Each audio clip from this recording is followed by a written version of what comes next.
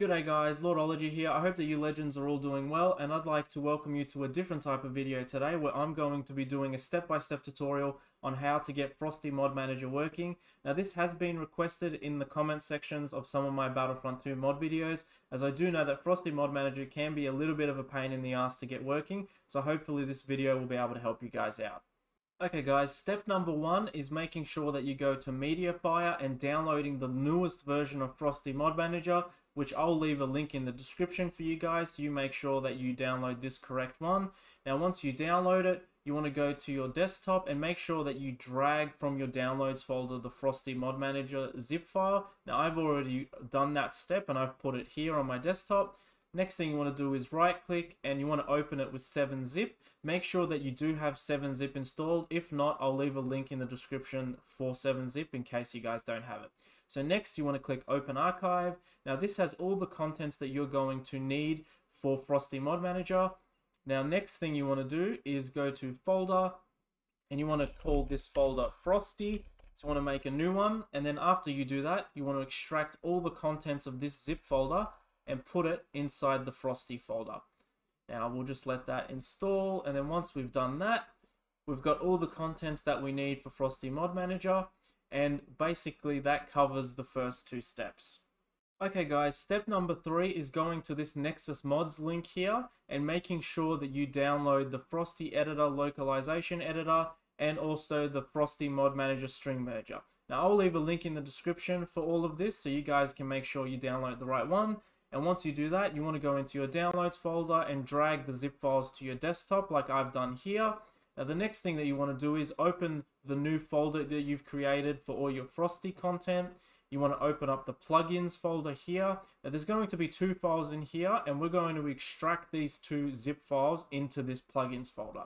So first we'll do the Frosty editor. Now we're going to open it with 7-zip, open archive. Now we want to put not the localized string plugin, but the FS localization plugin. So I'm going to drag it to the plugins folder. It's going to say, do you want to replace the file in this destination? Absolutely yes, we do want to do that. So once you do that, then you want to go and do the same thing for this file here. So we want to open with 7-zip, open archive, and we want to drag this merger plugin and put it inside this folder here. Now after doing that, you guys will be able to see we've got all the plugins working. Now the next step that you guys want to make sure that you do is make sure that you run this as an administrator.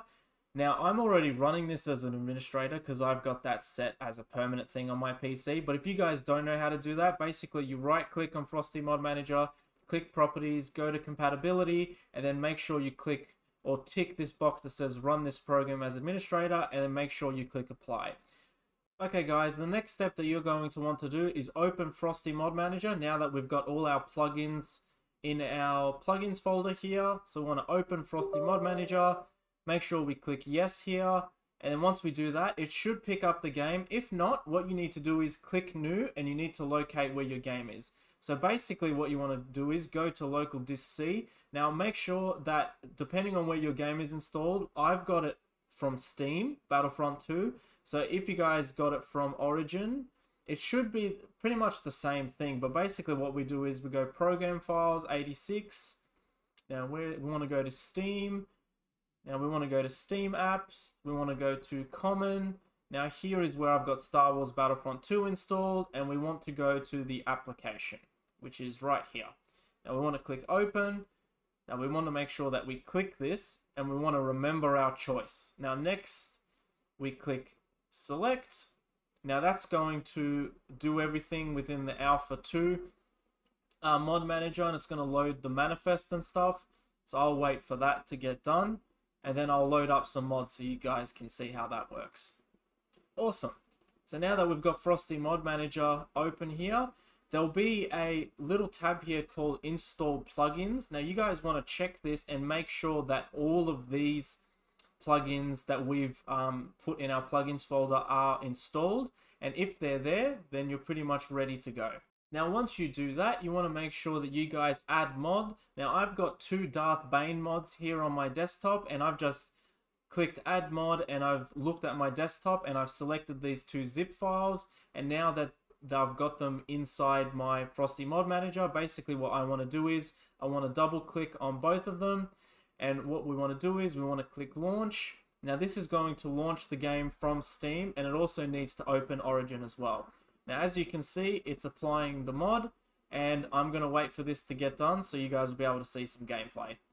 Okay guys, as you can see below, I've got these two Darth Bane mods working. Now I did also want to make a quick note about Frosty Mod Manager. If you launch a game from it and it says something along the lines of unhandled error occurred, don't stress too much. Basically what this means is you've got too many mods that are conflicting with each other. And now this is common, so don't worry if you do get this message. Also, if you guys come across any issues with any of the steps in the video, please do feel free to comment down below, as I'd love to help you out with any issues that you may come across.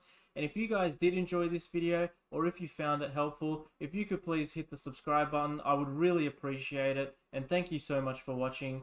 Cheers.